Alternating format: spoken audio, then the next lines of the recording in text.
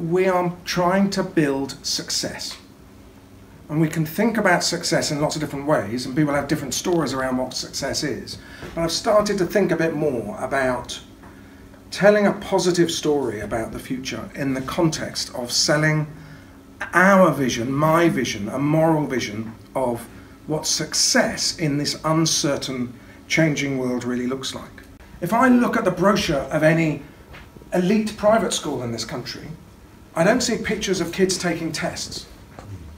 I see pictures of kids being educated as a whole person, doing sport and the arts and doing extraordinary things and making stuff and the kind of things that we all of us agree we want to see, but are being frozen out of our state-maintained schools because of things like the EBAC. There are some things that we should just agree are really valid for politicians and some which are not.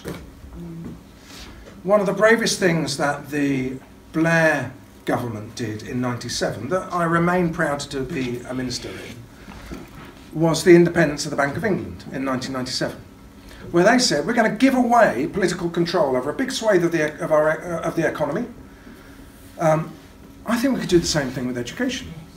We could say there's a bunch of things on curriculum and we can appoint some experts to help us, advise us on that. There's a whole bunch of things that politicians interfere with and they don't have the expertise and they shouldn't allow them to be political footballs. But we should have politicians who fund schools properly, who equip them properly in buildings and with equipment and staff them properly.